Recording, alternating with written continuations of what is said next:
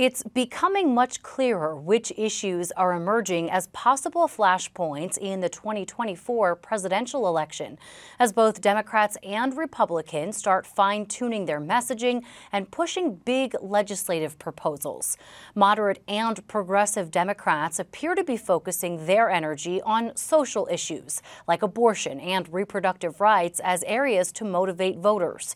New Jersey Congresswoman Mikie Sherrill is leading on new legislation that would expand access to contraception medication, a fight she's taking on amid chaos in Congress over a military spending bill. She joins me now. Congresswoman, thank you for joining us from D.C. for the show. So talk to me about this new bill, the Convenient Contraception Act. How do you go about enabling more people to access this pill? Well, that's exactly what this piece of legislation is about. So as you probably know, women can get a 3-month prescription for birth control. And what this bill would allow you to do is to get a whole year prescription, which would just make it so much easier to have that kind of access. We know that the 3-month limit leads to often gaps in coverage, unwanted results. And so as you're talking about family planning and you're talking about all the different things you can imagine going on, whether it's travel or just different family things that you have going on, it's so important to have this longer access to birth control. We also know that in areas across the country, millions of women are in what we call contraception deserts, meaning they don't have full access to reproductive health care options like contraception. It's really hard for them to access that. So making it easier just provides much better health outcomes for women. Is legislation like this needed now, given the fact that the FDA has, approved an over-the-counter contraceptive pill, the O pill, just recently? Contraception for many of us is very personal. We like a certain brand. We found that it works well for us in so many different ways. And so sometimes people have a prescription that they very much prefer. And so having access to that, even if you have the over-the-counter option, that's great, but to also have maybe your favored brand and prescription medication that you can get a year-long access to just makes, for so many of us, I'd say, so many of us working moms who find ourselves always so busy and on the run, this just takes one thing off the table that we have to manage and really makes life a lot easier. I'll also tell you that New Jersey has actually passed sorry, that's the bell for votes. But New Jersey has actually passed legislation. I'll start over. New Jersey has actually passed legislation to allow people to access 1 year's worth of contraception at a time. But in speaking to women across the district, so many of them find that they can't have access to that they actually go in and still are only getting the 3-month prescriptions. And when they call their healthcare insurance company, they're told, well, we just like to do 3 months. So if you want to get a full year access, just negotiate that with your pharmacist, which makes no sense to me. I've never gone to my pharmacist and said, here's my prescription, but instead of 3 months, I'd actually like a full year if you could do that. I've never heard of that. So this federal legislation, I think, is really necessary. So this is sort of looking to close, I guess, what would be a loophole in what the private insurers are required to do. I'm curious, Congresswoman, we've seen Democrats in particular really coalesce around reproductive rights as what I'll call a fundamental issue heading into the 2024 election. Do you see it that way? Or is this an item, we know that you've worked on reproductive rights in the past, but are you seeing this as an emerging issue as we eye the next presidential race?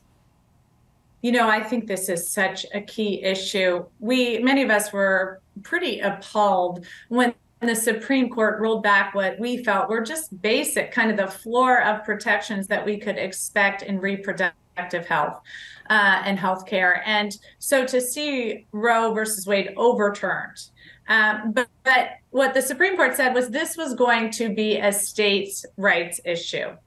And even though we didn't like that, and I didn't like that because, of course, we're now seeing all of the many court cases in places like Texas where women are having very bad, near fatal results because of lack of access to reproductive health care.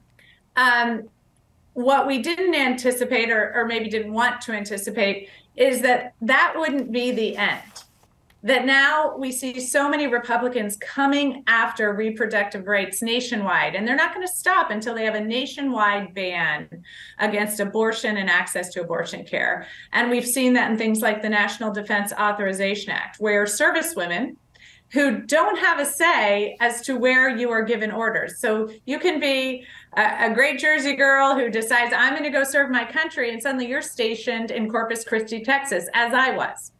And suddenly you have no access to the reproductive health care and reproductive rights that you assumed you would have in New Jersey.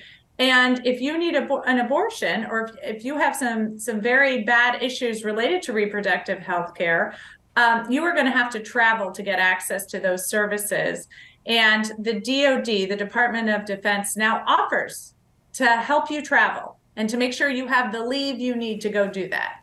And we are seeing Republicans trying to put travel bans on our servicewomen. And we are seeing Tuberville in the Senate holding up all military flag promotions. We currently don't have a commandant of the Marine Corps. Yeah, let me ask you about that, because your colleagues in the Senate are set to vote possibly well into the night on the NDAA, the National Defense Authorization Act. It was a bit chaotic when your House took the vote. Do you anticipate bipartisanship to get this thing moved by tomorrow so you all can go on recess? So we passed a bipartisan bill out of committee. Only one person voted against it in the entire House Armed Services Committee. And then it hit the floor. An extremist in the House loaded it up with really far-right draconian measures that were against what most of the American people would want to see. So things like a travel ban for our service members. And quite frankly, this was the very first time I voted against the National Defense Authorization Act. It's usually a very bipartisan piece of legislation. I think it will be bipartisan out of the Senate because the Democrats are in charge, and I think they have a commitment to serving our men and women in service and making sure that we are not using the Defense Act to score political points, but rather to support our men and women in uniform. So I think that will come out of the House.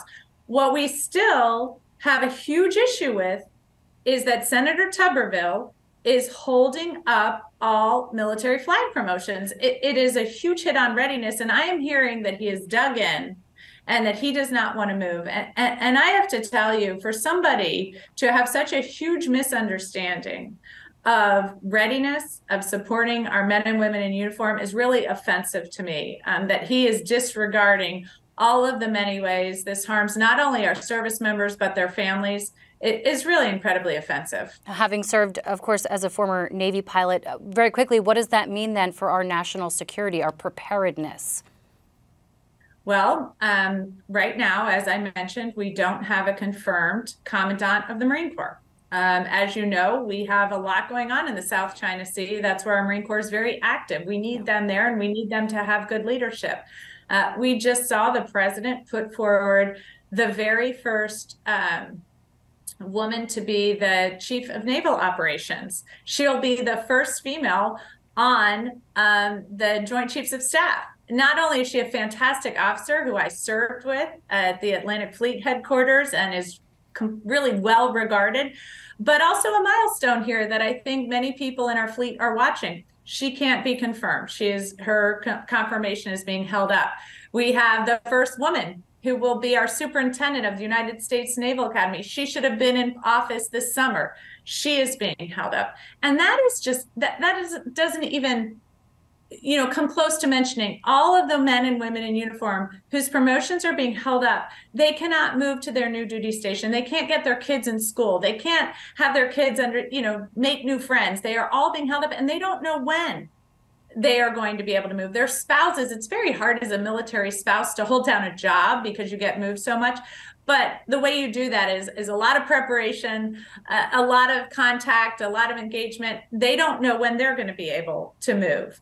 And if these men and women don't move to their next duty station and don't kind of check off that level of experience that they need to continue to advance in our military, they're going to have to retire, because there are more people coming up that need to get that experience if we're going to continue to move people into leadership. So this is really putting people's careers at risk.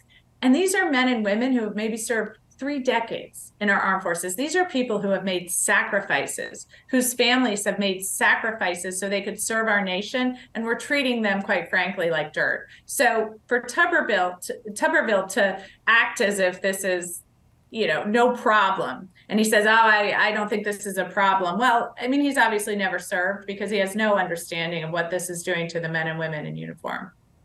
Congresswoman Mikie Sherrill, thank you so much for your time. Thanks so much for having me.